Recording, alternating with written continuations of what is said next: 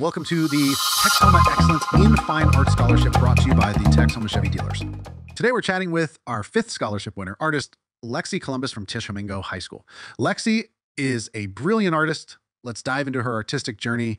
So I would say my motivation towards doing art since elementary is my dad. He artist, just kind of like a bloodline thing, and I just felt it ever since I was growing up that it was just something that I was supposed to do and I had a gift for. And my dad, he always taught me how to do it, what to do with it, and what you can do with it. So he's my biggest motivation.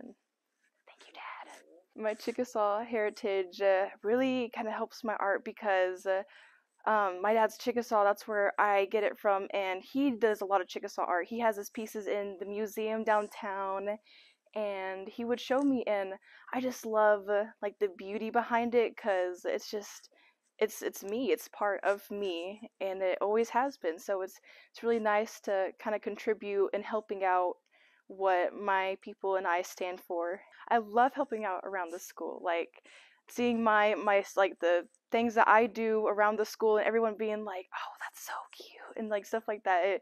It hypes me up. I love to see the feedback on it, and like the ideas behind it are so cool. Like every year different themes, I get to change it up, and it's awesome to have people like ask me for help. Be like, anytime someone's like, oh, I need someone to draw this, or like I need help with this, like I'm like, I can do it. It's really fun to be the one that people like to look at for that certain kind of thing. If I'm good at art, then I guess I'm good in music, because I'm getting these awards, and I was like, I want to get higher. I want to get as high as I can to be, I want to be something with both of those. And the awards and the honors really helped me motivate myself to want to get higher in those. I did struggle a little bit in 10th grade band with being in art and a few other things in choir, but I made the schedules align perfectly with enough to make my own personal art, and it's kind of easy in the long run, because I care about all of those things together, so it wasn't too crazy.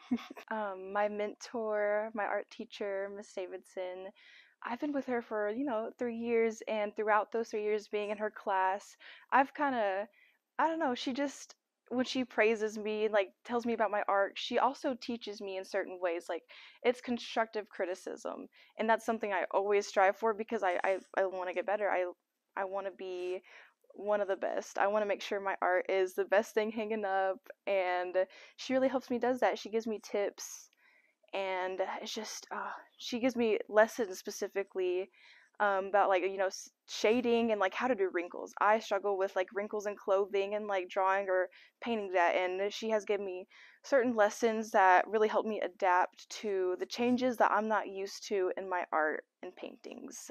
It's really easy to get into something like art or painting like that I love to do. It's just so easy to get wrapped up in my own little world and make whatever the world I have in my brain onto a piece of canvas or a piece of blank paper. Time management. Time management is the key to pursuing, a fine arts kind of pathway. If you really have a passion for it, always make time for it. It's worth it. It's worth it in the end. I felt that Lexee was the perfect candidate for the Chevy Scholarship because she is really talented and she plans to pursue art in her future. She really enjoys creating art, and I really thought that this could help her achieve her dreams.